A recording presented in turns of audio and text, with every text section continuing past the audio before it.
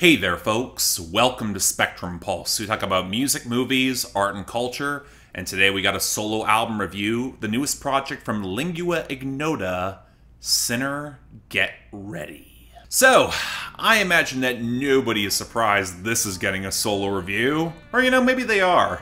Hell, the last time I reviewed Lingua Ignota proper, it wasn't a solo review either. It was shot from a hotel room in compilation while I was in London on vacation, and even then, I'd argue the album's true resonating power didn't really materialize for me until the last months of 2019 for, let's say, very personal reasons. And that shouldn't be surprising, because Caligula is a difficult album in every way. Beyond the fact that Kristen Hayter is such a raw and visceral presence as a singer, the subject matter surrounding abuse from both a partner and oneself that can juxtapose the immediate and very human impact with the biblical scope of the emotionality in the production, tough to take in, even more difficult to revisit.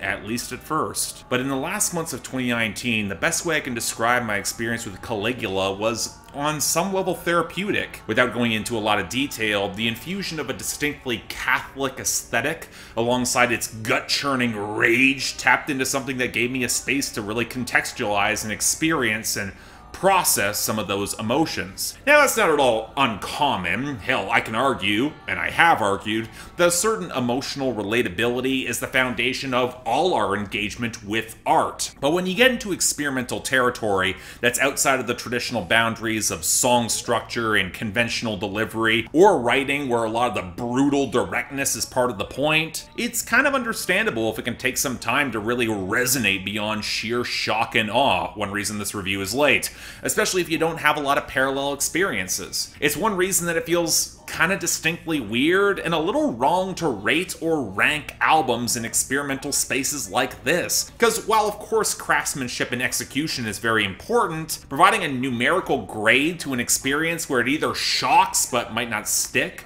or cuts way too close to be adequately contextualized, or to a certain irony-dead audience that feels nothing and just cannot get enough of telling everybody that, just feels a little inadequate. To paraphrase Dan Olson's review of Doug Walker's The Wall, in my opinion, it's impossible to engage with certain stripes of transgressive experimental art, and Caligula specifically, without leaving a lot of yourself on the table. What you fixate on, what you might think is silly, or why. It's going to demand a level of emotional honesty to do the review right, which is the big reason I felt that I kind of had to split any Lingua Ignota content here and going forward into a solo review. But it also got me thinking in a similar note to when I covered Jetty Bones earlier this year. I just can't expect or assume that Sinner Get Ready will have the same emotional or psychological gut punch that Caligula did at that time, especially a year and a half removed from the most visceral points of impact for me that came with therapy and the world-changing calamity around us. So even with the frankly insane amount of hype going in behind this, I was very cautious going into the album, especially knowing that there was also a change in sound along the way,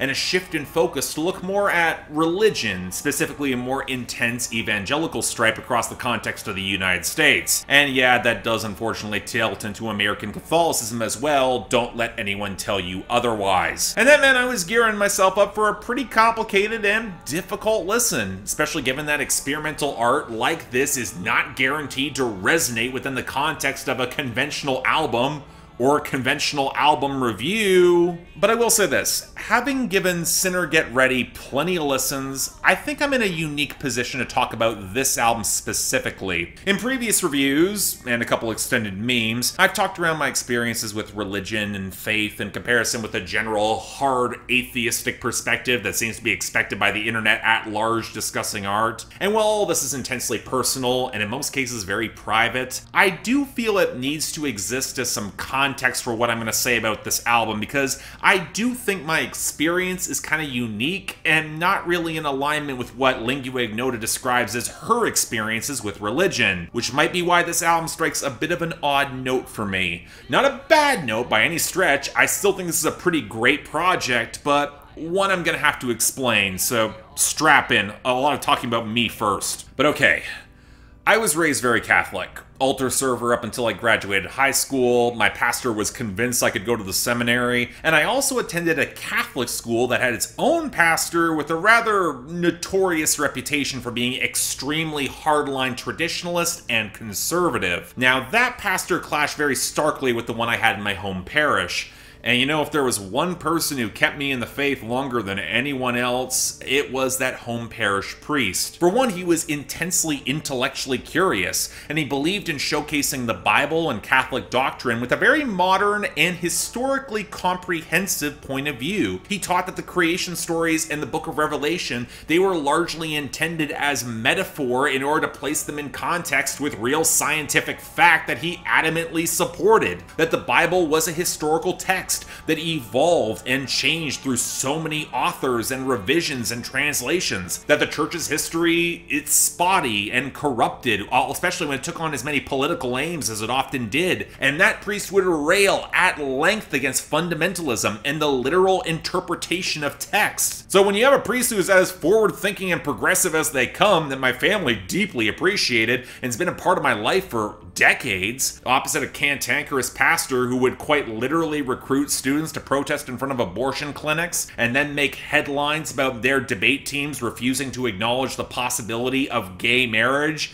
This is the mid-2000s in Canada, just to date all of this. Yeah, there'd be some tension for me with religion growing up. And it got even more complicated by the fact I'm a total nerd. I listened to a lot of heavy metal. I played Dungeons and Dragons while we had textbooks calling both them gateways into Satanism. I may have surreptitiously sabotaged some of those textbooks. But here's the funny thing. My parents actually got me the mature source books like the Book of Vile Darkness and the Book of Exalted Deeds. And while the graphic imagery often gets way more attention and controversy from both books, there's also some pretty extensive conversations about morality within games that varied wildly from what we taught in religion classes, had a much more secular and comprehensive point of view. And by the time I got to my senior year, I was researching paganism and Wicca and Satanism proper, and realized not only just how much the church had borrowed from paganism for millennia, but how they framed ethics and morality felt woefully inconsistent and incomplete. And bear with a pretty strong teenage anarchist streak at the time, despite me getting straight A's and winning Athlete of the Year multiple times, I was still getting called into the principal's office because of concerns of me hanging some controversial text in my locker. But then I graduated.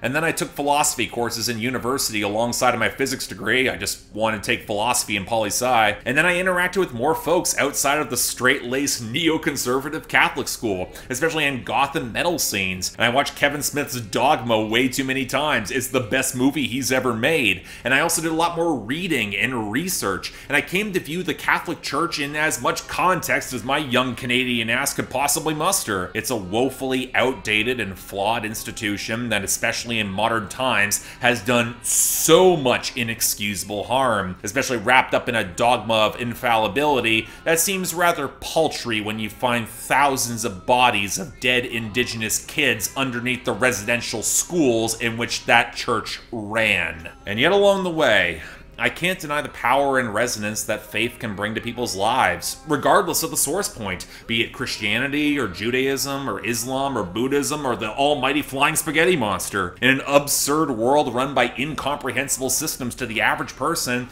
clinging to that higher power might give them that frail stability they need to keep on going, especially if, for me, provided the progressive, forward-thinking historical context that I had growing up, and that is way too rare, and I dearly wish the Catholic Church actually tried to embrace. I also can't deny that reading the Gospels, the version of Jesus that was a mostly quiet spiritual hippie that occasionally ate and drank with prostitutes and sinners and is shown to care for the poor, the sick, the disadvantaged more than anyone else, that's a version of kindness and aspirational altruism that the institutions of religion have never really matched, starting with the Acts of the Apostles and Paul's letters that laid the church's political foundations and They never needed to be there. Look, my point is that I drifted away from the Catholic Church. I didn't have a violent exodus, which actually seems a lot more in common if you've grown up in an evangelical background, or let's say, down in the United States for the past 40 years. And you can tell Lingua Ignota is framing a faith experience that is far closer to violence, albeit in a more layered way that spans dimensions physical, mental, emotional, and spiritual. And the setting is essential to explaining all this framing.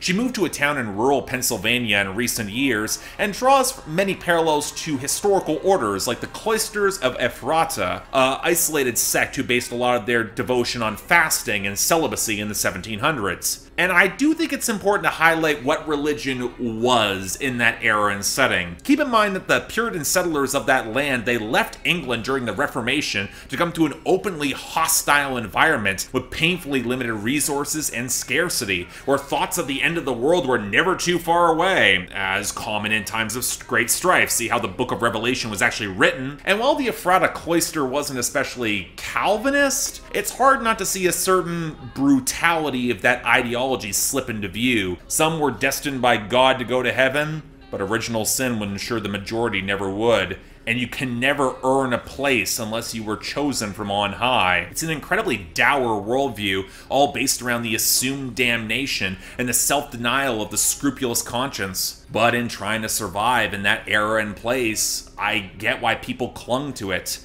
And it's hard not to see the parallel to rural communities today racked with decay and opioid abuse and isolation in systems outside of their control. And when you intersperse that with very human suffering, where Lingua Ignota's personal framing comes closer, like the abuse implied on I who bend the tall grasses, or the terror of potentially being paralyzed on repent now, confess now, you get a taste of how visceral that devotion had to feel, where hell and looming damnation is everywhere, and while you hold your devotion, there will be many around you who will not. And the feminine subtext building off of Caligula is very necessary to bring this into focus, specifically in how sexual release clashes violently with those stripes of religion, but also how women were held to standards of purity to then be mercilessly exploited within those systems, not just in the primeval violence of many hands, but also in the vocal snippets of disgraced American televangelist Jimmy Swaggart, who actually got caught with prostitutes and then performed a public monologue of penance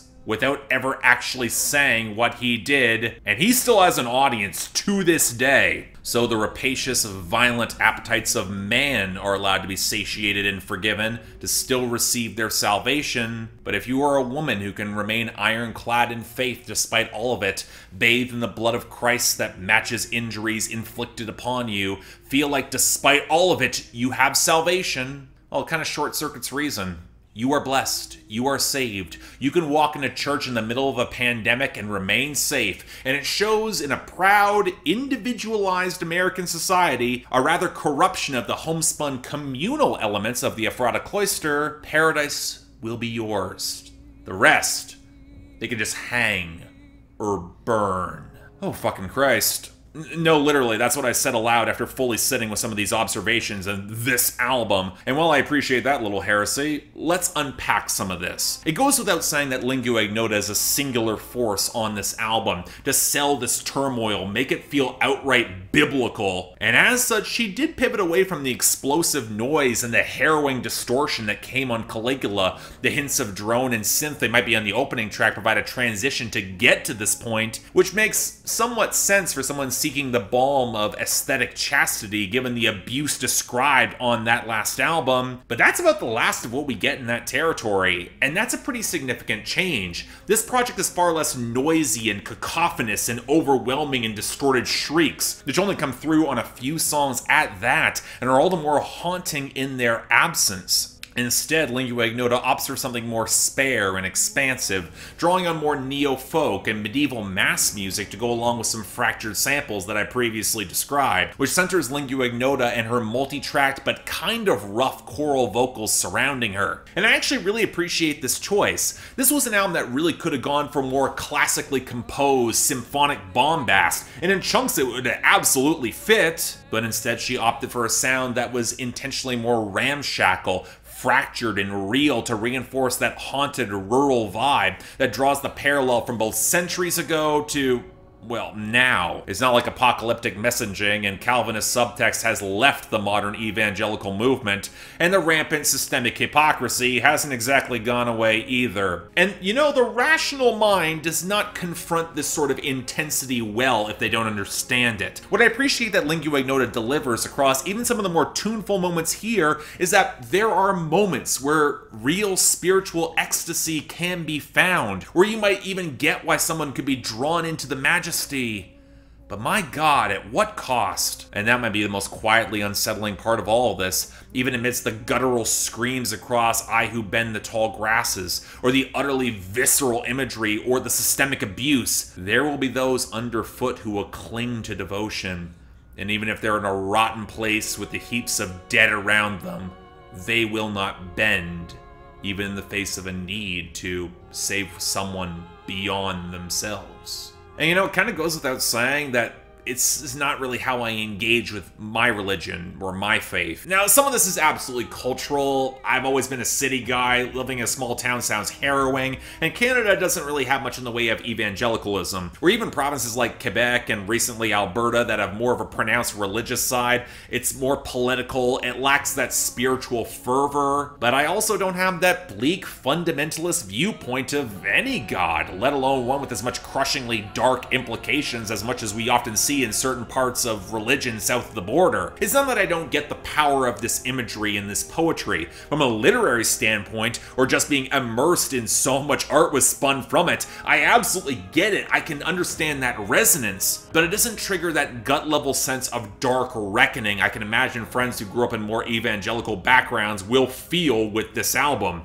Or hell, just more American backgrounds. Don't get me wrong, I appreciate how viscerally beautiful and striking so many moments on this project are. The solemn organ and fragile bells providing implacable foundation for the grief and rage on "I who bend the tall grasses," the strings and jagged guitar on the cusp of snapping on many hands, the plucky swells and ominous distorted crescendo on "Man is like a spring flower," or even some of the more conventional melodies on "Pennsylvania Furnace," "Perpetual Flame" of Centralia, or "The Solitary Brethren" of EPHRATA. But I'll say this, some of the potency of this album is at a distance from me in comparison with Caligula. I think some of it comes with having that wild-eyed fundamentalism never as a serious presence in my life. And again, that's not saying I don't respect the emotionality, or that Lingua Ignota can't create an atmosphere that makes it feel real, because she absolutely does. But like I said early on, something this extended and visceral and targeted might not always resonate on that gut level. And as a critic, it's kind of frustrating, especially with as much acclaim as piled up for this project, which kind of shows how many people have had similar experiences. But when I think about the layers of trauma this album peels through, I think I wound up with a blessing. But at the end of all this, how the hell do you grade a project like this? It's not one I can easily recommend, especially given how its subject matter could be literally triggering for a certain audience. And while this is less immediately terrifying than Caligula was, it's still a deeply unsettling listen that I'm not even sure provides the same level of catharsis at the end, especially with the bleakness of its implications. In other words, it's a much harder listen, and given very different circumstances, I'm not sure it's one that's going to pull me back in the same way, even if I can absolutely appreciate and respect what it's doing. So no, for me it's not better than Caligula, for as much as anyone cares about that, but there's still so much texture, so much power, so much potency here. I gotta give this a light 8 out of 10. And again, it's not an album I can easily recommend, but in terms of looking for a very specific brand of religion, looking it in the face, and then holding its bloody annals aloft, I gotta say it's worth hearing. I just hope by the end that peace was found, whatever that might mean. So yeah, thanks a lot for watching. If you'd like to like and subscribe, I'd be more than grateful. Yeah, I had a lot to say on this one. I kind of was planning for this to be an On the Pulse and that to drop tomorrow. That might wind up delayed a day or two. It happens. But hey, if you guys actually want to check out the album, you should, and the comments are down there. Have fun. I can imagine it might get a little contentious. I talked about religion. Of course it's going to get contentious. Beyond that, anything else I might be able to do to improve my presentation, I'm all ears. And if you guys want to get involved in my scheduling process or add albums to my schedule, link to my Patreon right over there. Once again, don't feel obligated. It's tough times. I certainly appreciate that. But again, options available. But until then, I'm Mark. You're watching Spectrum Pulse, and I'll see you next time.